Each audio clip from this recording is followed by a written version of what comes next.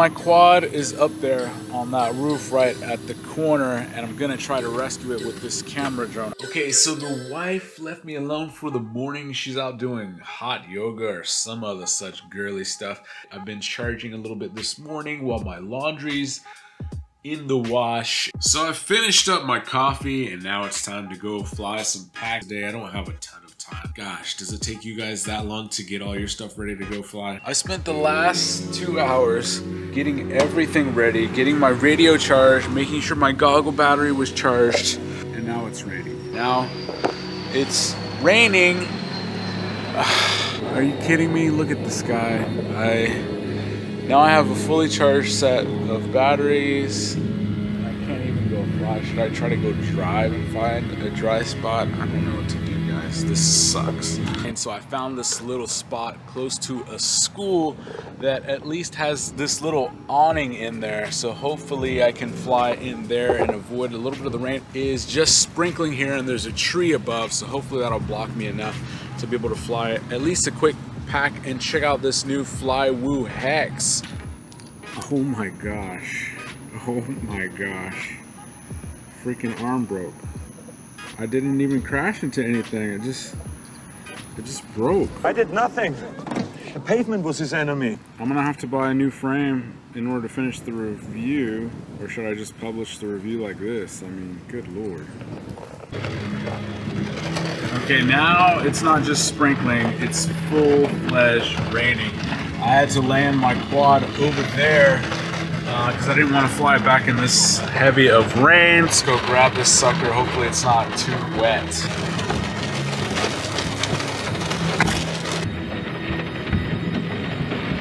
Okay, I got the quad. It was a lot wetter than I had hoped.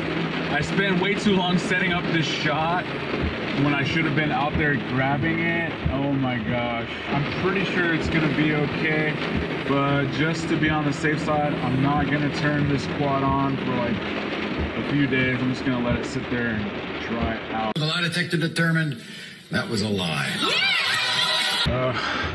That was probably a bad idea to go try to fly right before it was gonna start raining. What am I supposed to do, guys? I got 12 packs charged. Now I gotta drive all the way back home. What an absolute fail. You know, if I wouldn't have spent so long getting as many packs charged, if I would have just went to go fly when I had 6 packs charged, I could have flown 6 packs instead of only flying like less than 1 pack. But no, I had to like get the laundry done and get all the packs charged. I just checked the weather. It's 100% rain for the next few hours. Sometimes you get rained out, guys. Sometimes you get rained out. Going home a little defeated, guys. A little disappointed. I wanted to get a lot more flying done today. I'm truly saddened by this. I gotta tell you. Disappointed! Disappointed! Okay, I'm back in the car. There was a short break in the rain, guys, so I'm gonna try once again to get out, find somewhere to fly. The ground is gonna be too wet to set up some baby gates. Try to do some drills, get used to these new rates that I have been doing. I just need stick time, guys. The answer for everything. You do a little bit of tuning and you don't want to keep tuning and tuning and tuning forever. You want to get stick time on that tune, on that set of rates, and that's what I'm trying to do. It's hot as balls out here, so I'm gonna fly from inside the car. Another 4S battery. Let's check this out.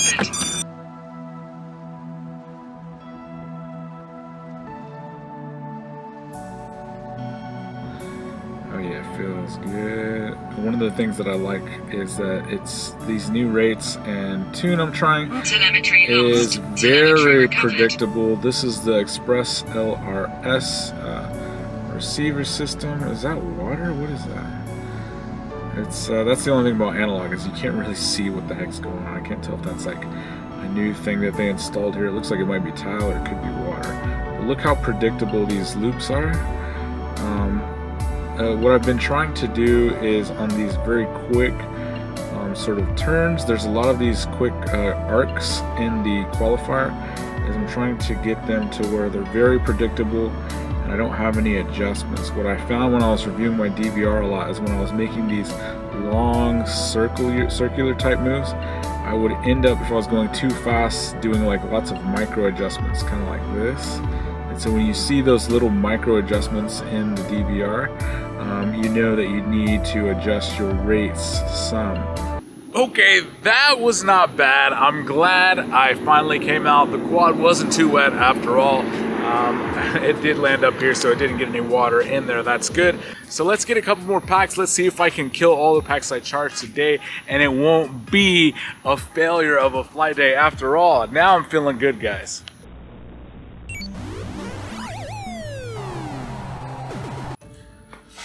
Okay, well, huge fail. I should have stayed home. If the rain wasn't a sign, I went ahead and sent it anyway. I got a death spiral. I think the battery came loose, and when that happens, it shakes your quad all around. I couldn't see. I wasn't DVRing that one pack. I was just flying a couple extra ones to use up my batteries, and I lost it. So I came home, got the DJI goggles, got this squirt, sent it up, and I found it. I actually landed on the roof. There's no way to get up there.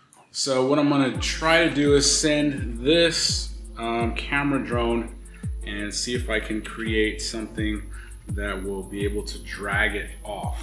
It's actually fairly close to the edge of the roof, so I only got to drag it about maybe 8 or 10 feet and it'll just fall off where I can grab it.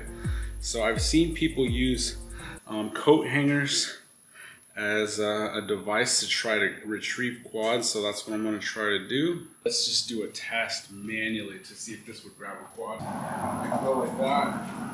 It should hook it and just drag it over, and I'll just keep doing it. I don't know if this drone has enough lift to actually be able to carry a quad. It's starting to drizzle.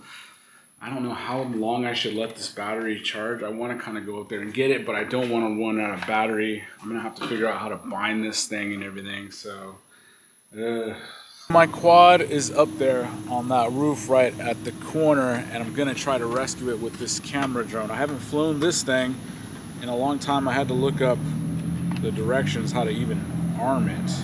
Okay, let's turn this thing on. Let's get it bound up and send it over there.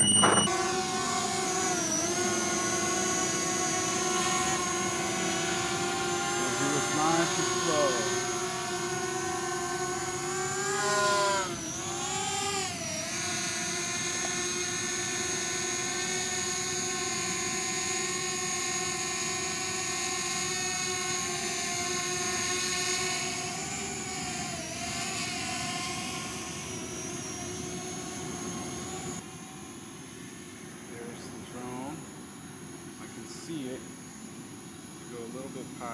Okay, this is not working at all. The hanger is just acting like a giant pendulum, causing this drone to swing back and forth uncontrollably. I'm gonna have to land this thing in K before it flies off too, and I'm gonna have to send the Syndrome Squirt Cinewhoop. And we're off, sending it up there. Let me try to get close. I figure if I can kind of turn around, I can see where the rope. Nope, that did not work. Let's try it again. Did I get it? Did I get it? Nope, that did nothing. Here we go. Let's see if I can yank it. One false move and it's all over. Nope, that did not work. Oh my gosh. I only have enough time for a couple more passes. I can see that the arm is broken. Oh, I'm pulling it. I'm pulling it. I'm pulling it. I'm pulling it. Come on. Come on. This is so sketch. Let's go. Come down. Trying to pull it towards the front. Oh, and there we go. We finally got it. I can't believe it.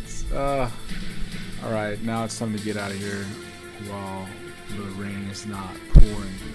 So I was able to get the quad back in the end. Boy, what an ordeal. This is the slam squirt that I used to save the day. It's actually the Johnny 5 edition that's going to be coming up on the channel very soon.